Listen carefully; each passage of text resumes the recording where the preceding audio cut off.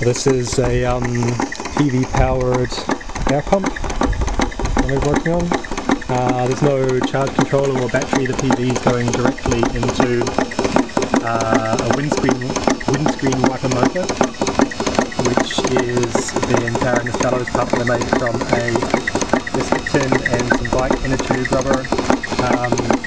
I've got 5 diodes there to bring the 17 to 18 volts coming off the panel down to about the 13-14 volts that the motor receives. And then the pump is supposed to be doing 1 litre per second, 1 litre per stroke of air times 2.5 strokes per second. I don't know if it feels like less than that, but it should be that much. And there's just little, I don't know if you can see, little valves in there that I made from aluminium